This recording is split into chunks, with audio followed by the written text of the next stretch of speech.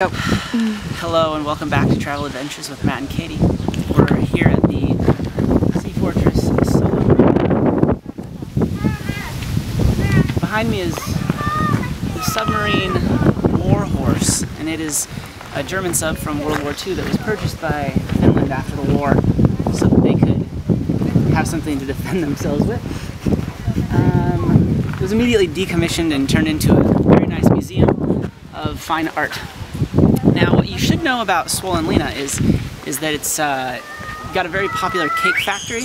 They make cupcakes in all flavors: herring, strawberry, cherry, are some of the most popular ones.